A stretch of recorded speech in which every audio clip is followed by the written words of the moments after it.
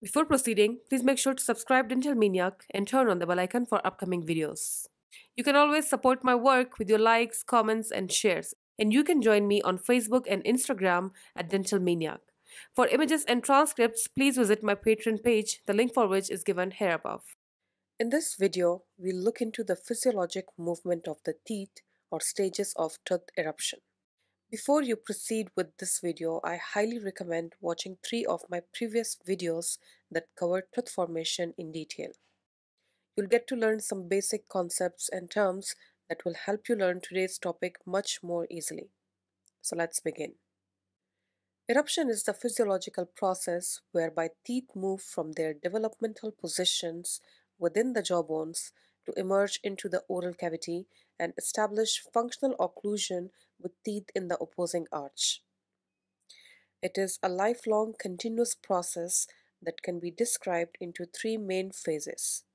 These are the pre-eruptive, eruptive, and the post-eruptive stages. The stages apply to both primary and permanent dentition. Let's look into the sequence of events happening in all these 3 stages of tooth eruption in detail. The pre-eruptive stage involves the initial positioning and alignment of teeth germs within the jawbones so they can prepare for eruption. It is considered as the constant movement of the tooth germs and their crypts or developing bony sockets within the growing jaws. It involves all movements of primary and permanent tooth germs from the time of their early initiation and formation when they are too small to the time of their crown completion when they are considerably larger. As the tooth germs increase in their size, the jaws also have to grow. This causes the primary anterior tooth germs to move forward and the primary second molar tooth germ to move backward. The differential movement of the anterior and posterior tooth germs is important as the much bigger sizes of the future permanent dentition require an extra space where they can erupt in a well-aligned position. This is why teeth germs have to move back and forth and prepare themselves to fit in the right position later. Looking at the position of the tooth germs, the permanent tooth germs initially lie lingual to the primary tooth germs in the same bony socket or bony crypt. As the jaws grow further, the tooth germs for the permanent canine and incisors occupy individual bony crypts and are positioned at the root levels of the primary teeth. The permanent tooth germs of the premolars, which have formed its bony crypt, now lie between the divergent roots of the primary molars.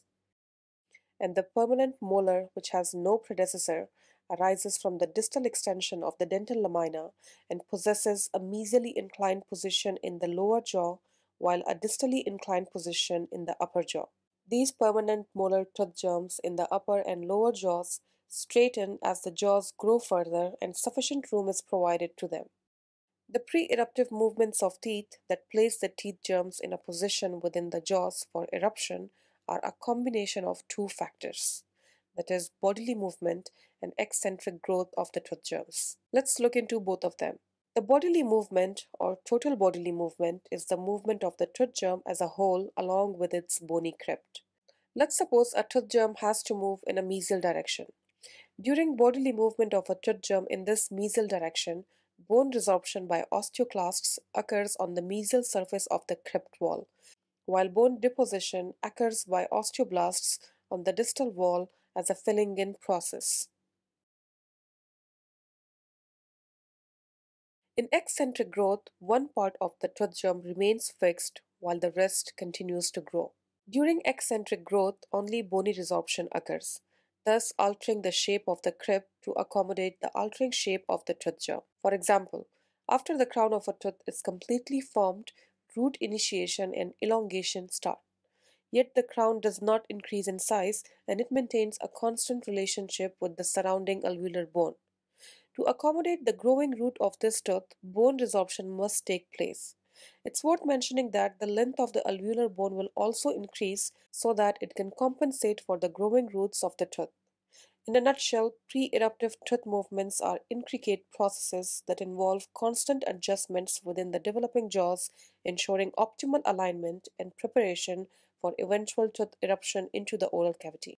In the next part of this video, we'll look into the eruptive and post-eruptive teeth movements. Stay tuned by subscribing to the channel and clicking on the bell icon for a notification each time a new video is uploaded. For questions and suggestions, you may use the comment box below. Thank you for watching.